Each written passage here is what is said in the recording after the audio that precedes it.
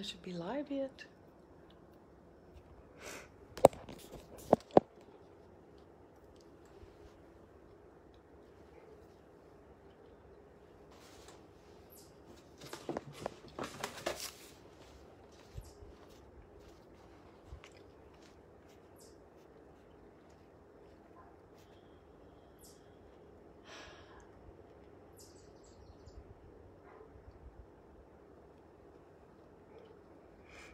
Hi everyone. I think I went live a little bit earlier than I planned to, so you probably enjoyed that if you were watching. Today's Thursday. It's a beautiful day outside and definitely feels like summer here in Illinois. The world is, I don't know, every day it gets a little crazier, right? Why would I expect it to be any other way? I think if we keep our eyes open, we always see that. It is just doing its own thing. And we as individuals are doing our thing, and it's often out of sync with what everybody else or lots of other people are doing. So now I think we're seeing that more up close and personally. Good news this morning that made my heart feel happier, that the Supreme Court has upheld the sanction for DACA young people. So those are the children of immigrants who were brought here when they were probably babies and are in college or into professions. And the head of the country wanted to send those people back, and they had been promised by previous administrations that they would be able to become citizens and they would be able to stay in school. And they definitely include a very successful part of the next generation. So there are a lot of people who just lived in fear all the time with what could happen, because these are people who have really never lived in another country other than America. And by no decision of their own, not from their own choice, this is where they grew up, and this is the place they call home. So I'm so happy to see that the Supreme Court is, in my opinion, and I think as a humanitarian choice, it was a wonderful, wonderful decision, and hopefully we can keep a lot of wonderful people in our country and let them help make it as good as it can be. So that was my good news for today. And then other headlines I looked at but didn't even get into are about how Americans are still in the middle of a catastrophe and not doing anything about it. Like Americans we're too impatient. We wanted everything to be done and open, and there's so many people doing that the rest of us who are trying to be really careful are just standing back, like, what's different about today than 3 weeks ago? So keep doing what you think is right and safe.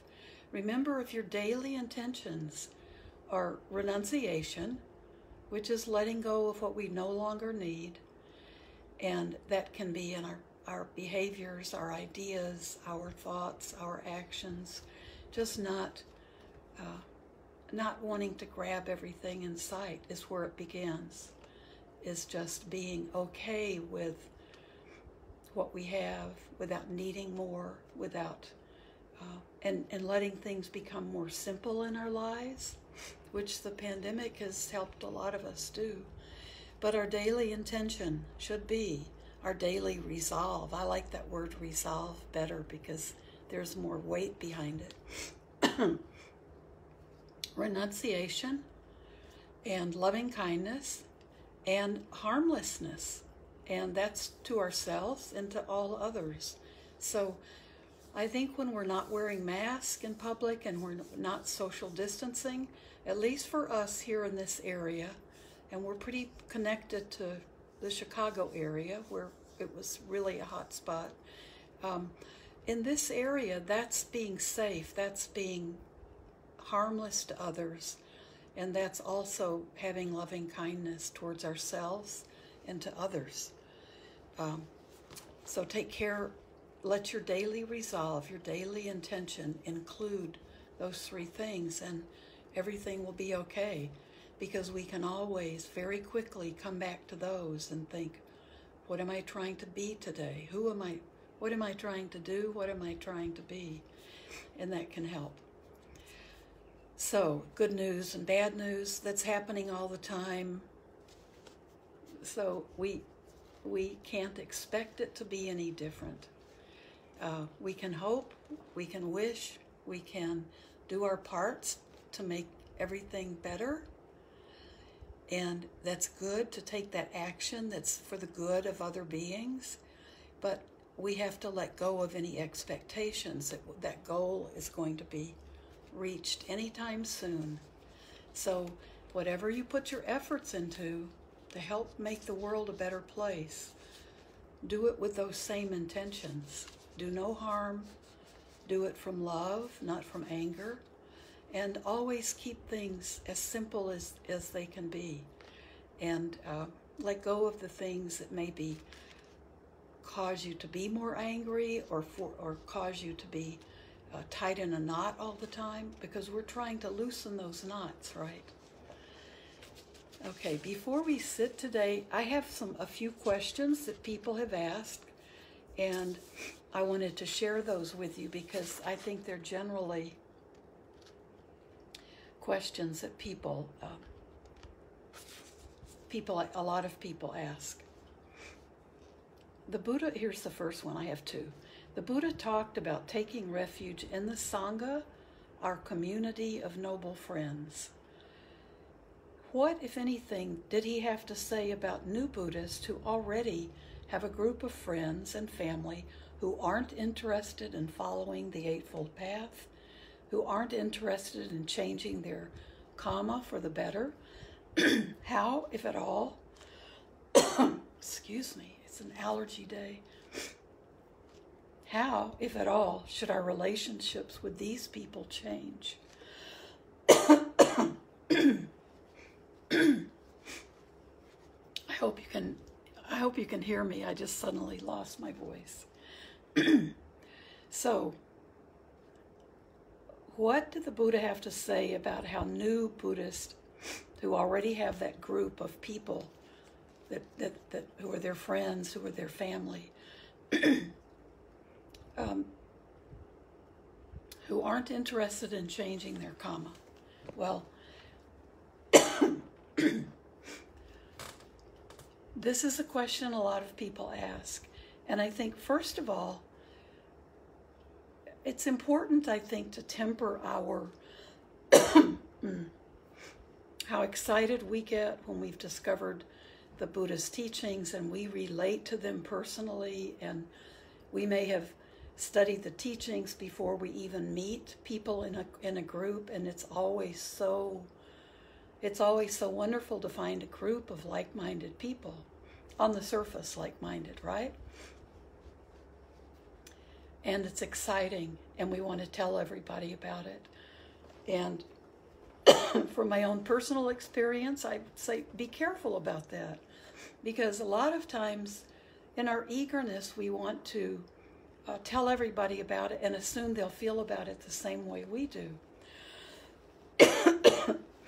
And I think a lot of people are resentful.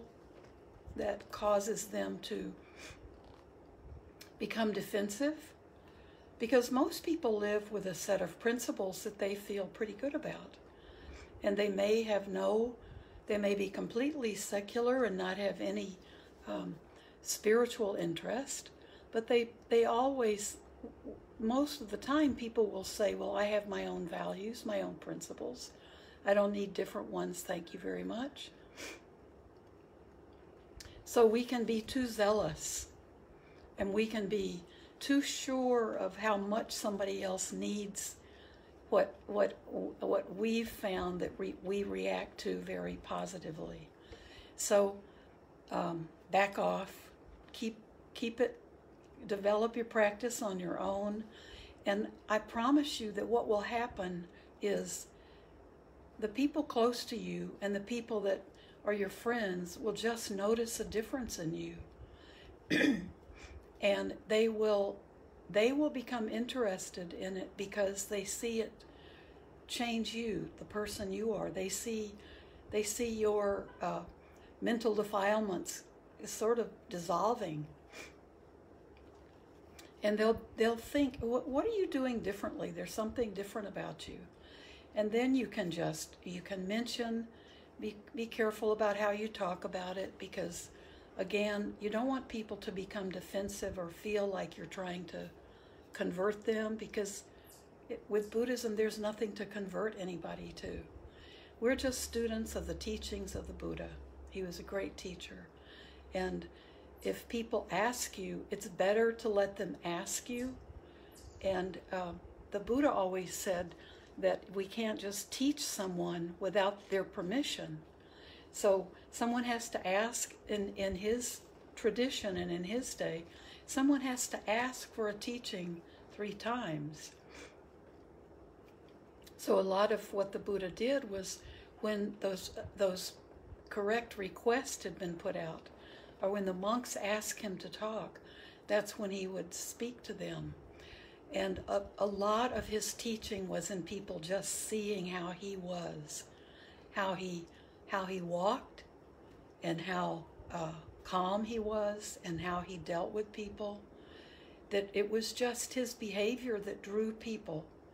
They talk about seeing him, and he was a model. He was a handsome man when he was young. We've heard stories about that. I know as he aged like anyone would do, but probably was a handsome man as he got older. But he walked upright, and he walked calmly and carried himself well. And he was also gentle and kind. He certainly wasn't weak. He wasn't weak in the way he would talk to someone or respond to someone. It wasn't from weakness, but it was from pure clarity. And he knew, he could see and kind of know where someone was coming from. And we would say today that was from really good observation of people and working with people and understanding himself so well. And and a lot of people would say he had some special qualities that were well developed in him. So when someone did come to him and ask a question, he might know that they weren't ready for the answer. And so he might not say anything. He might not answer their question. So if you have friends, unless with those friends you've been doing really unwholesome, unskillful things with them, don't give up your friends. I think it will become clear over time if there are relationships that it feels better for you to let go of, or if there are people that are doing things that are so discordant with how you enjoy spending your time, for example.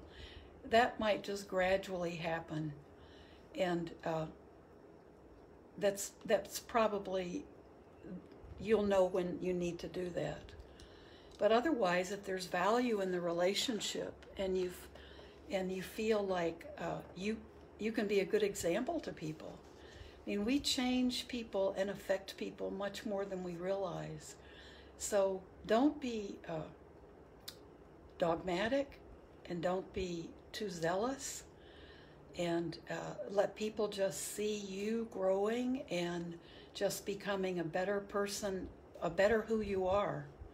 Be kinder, be a better listener, be careful with the things you say, be more mindful. And if you become more mindful, you're going to see things. Work on mindfulness first. You'll be observing and attentive and using wisdom and good comprehension of the things that you see around you and that you see in your life. And I think there are people that we don't want to give up on because there are family members or loved ones that we've made commitments to. So I think with those people, we can be kind and loving and not put ourselves in harm's way, not put ourselves in situations that we know will be very uncomfortable in. And if that means not being in the presence of someone who you know is going to be maybe baiting you or is just using behavior that you can't be around, you don't have to make a big deal of it, but you can back away more silently. Maybe you can not go to those situations where that person's going to be around, or you can stay for a little bit and then leave, and leave because you have something else you have to get to, or you have to take care of someone else, and try not to challenge that person. Although that time may come, it's good to read some of the Buddhist suttas, how he acts when angry people confronted him. And I think especially for someone who's new to the teachings, keep studying, keep reading, try to keep your practice going, and be patient. Be patient and be kind. And whenever you do have any kind of confrontation, do it from love and not anger, and be as harmless as you can be in everything you say. If you find that your former friends and people that you were with a lot, if you feel uncomfortable with them, maybe gradually you can you'll see more clearly what direction you need to go in. Ooh. Okay, that's enough for the question and answers today, but I think we should just sit now, and I'll do a little bit of guiding. I'm so croaky. I'm so sorry. I wasn't like this. Well, 20 minutes ago I wasn't talking to anybody either, so I'm healthy, I'm fine. This is just allergy. Seasonal allergy. Okay, so, and remember, no matter how long you've been a Buddhist or how long you've been a monastic, we all have difficult people in our lives, and sometimes those difficult people are the ones we love and our family members. And so we're always working with this. It changes over time, but we're always learning, trying to work on being more patient and loving, and we don't want to break ties that are important to us. We want to work with them and make peace with them as much as we can. Okay? So let's sit.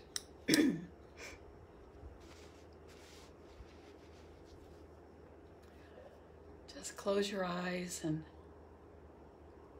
relax your body.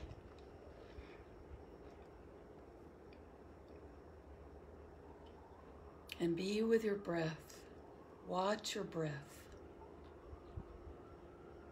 When I say be with your breath, that's nothing mystical or elaborate. I mean, we're breathing anyway. So when we're sitting, we are observing our breath. It's already there.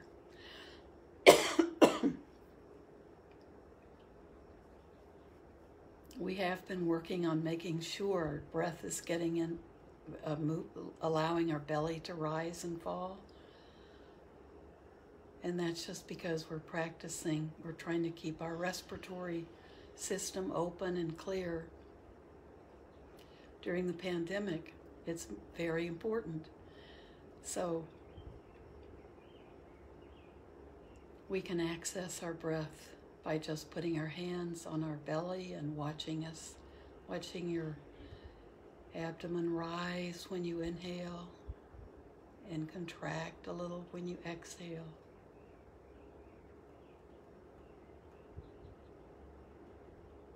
And we can all do that, even if your focus of attention is around your nostrils, which is how we typically train in our particular tradition.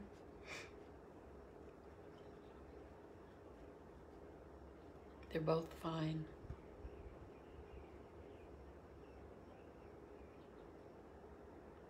And let the attention that you have be focused on your breath, not on your thoughts, not on the things your senses are picking up on.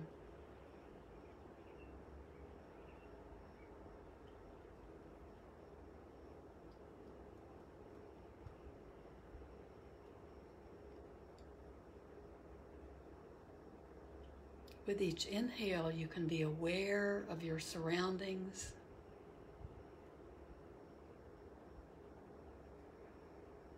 Breathe in everything around you.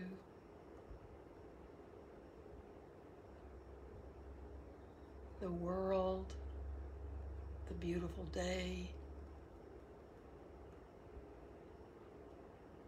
And as you breathe out, you can relax and be calm with what is.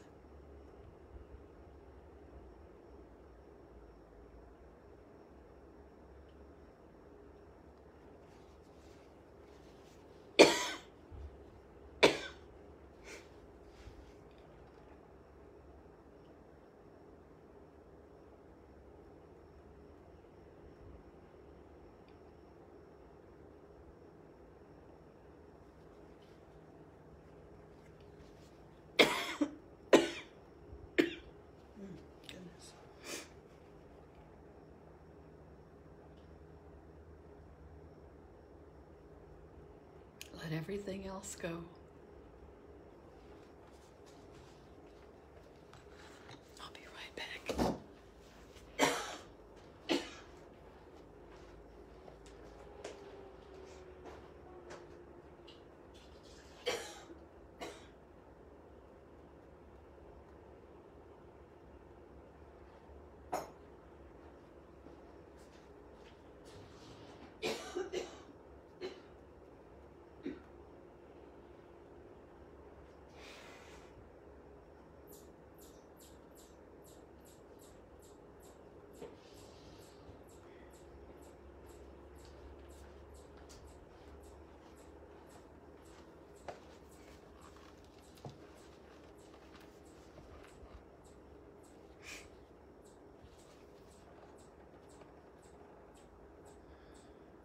With each exhale, feel your shoulders rise and fall.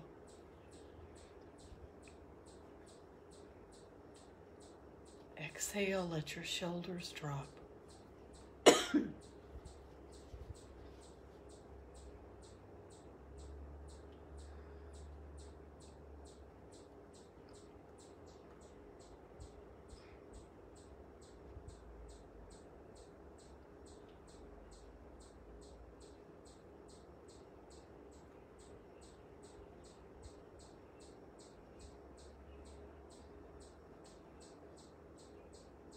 Come back, stay with your breath, wherever your mind is taking you off to. Let it go for now. Come back to your breath.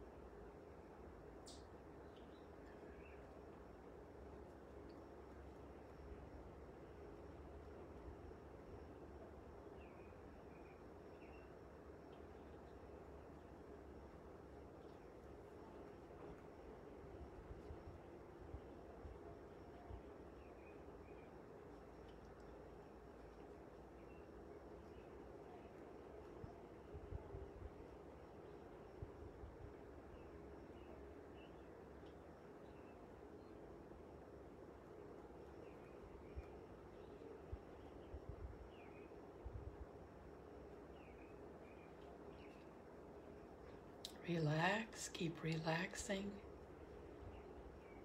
Be aware of each breath you take. Notice if it's a deep breath, or maybe it's shallow. It changes all the time, so you can notice each breath.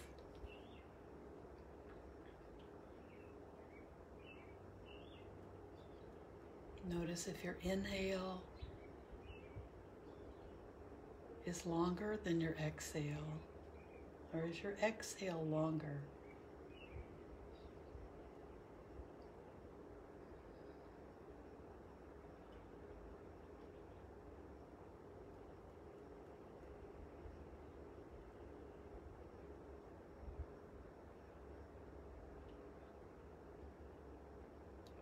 Let everything go. Just feel your problems, your worries, your thoughts, your desires, your plans. Just let all of that go for a few more minutes.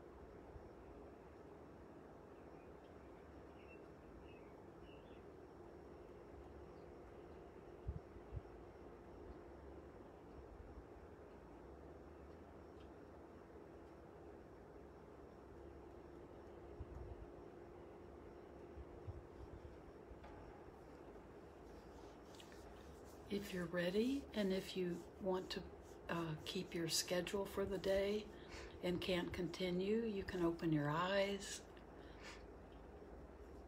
If you can keep sleeping. If you're listening to me trying to go to sleep, I hope you can keep sleeping. But if you can sit a little longer, just continue. And I'll see you tomorrow. And my apologies for my, I might have to keep a cough drop in my mouth tomorrow. We'll see how that goes. Okay, thank you so much for being with me, sitting with me, and for helping me so much with my practice. You can't imagine how good it makes me feel. Okay, thanks.